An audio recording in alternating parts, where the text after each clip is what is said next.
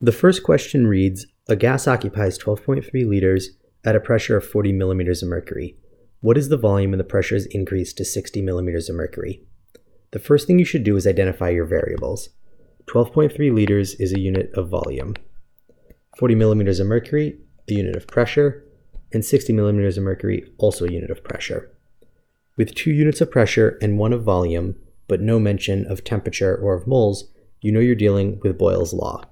P1 V1 equals P2 V2. The relationship between pressure and volume, remember, is inversely proportional. So if the pressure is increasing, we're expecting a decrease in the volume. I'm trying to solve for V2, so the first thing I want to do is isolate V2. Now it's a matter of plugging in some numbers. V2 is equal to 40 millimeters of mercury times 12.3 liters divided by 60 millimeters of mercury. Millimeters of mercury will cancel out, leaving with the units of just liters, and V2 works out to 8.2 liters, which, as predicted, is a smaller volume than what we started with. The second question reads 600 milliliters of air is at 20 Celsius. What is the volume at 60 Celsius? Again, I want to label my variables. V1, T1, and T2. Here with 2 units of temperature and 1 of volume, I know I'm dealing with Charles's law. Charles's law states that volume and temperature are directly proportional, so as I increase the temperature, I would expect an increase in volume as well. Remember, temperatures need to be converted to Kelvin in order to use Charles's law. Just as before, I'd like to isolate my variable, trying to solve for V2, and then plug in some numbers. V2 is equal to 600 milliliters times 60 degrees Celsius plus 273 divided by 20 degrees Celsius plus 273. My temperatures cancel, leaving with just a unit of volume, and that comes out to 682 milliliters. Problem 3 reads, determine the pressure change when a constant volume of gas at 1 atmosphere is heated from 20 Celsius to 30 Celsius. I'm told that the volume is constant. I'm given an initial pressure, an initial temperature, and a final temperature.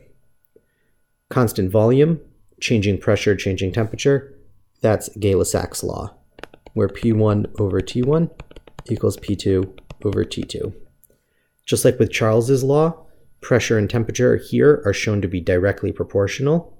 So if I have an increase in temperature, I'm going to estimate there will be a corresponding increase in pressure.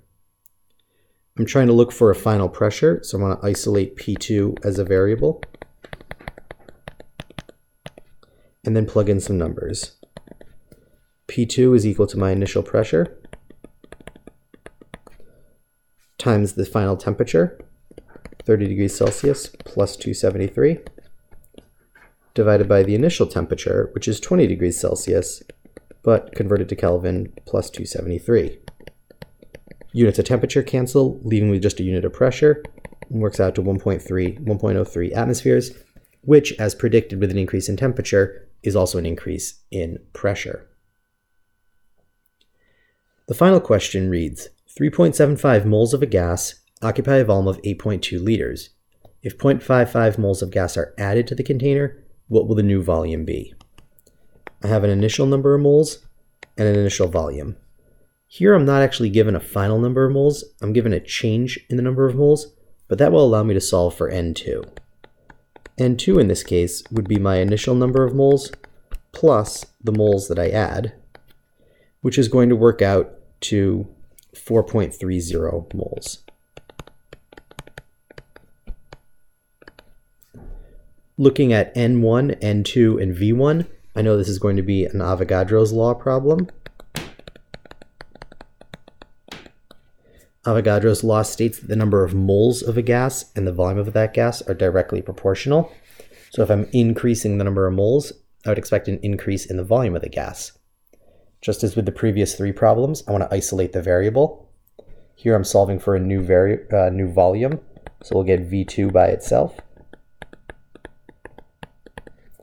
Go through and plug in some numbers.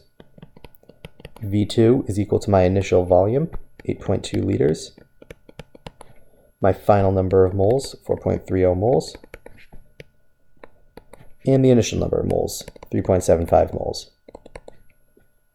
Moles will cancel out, leaving me just a unit of liters, which is a good unit of volume. And I'll find that V2 is equal to 9.4 liters.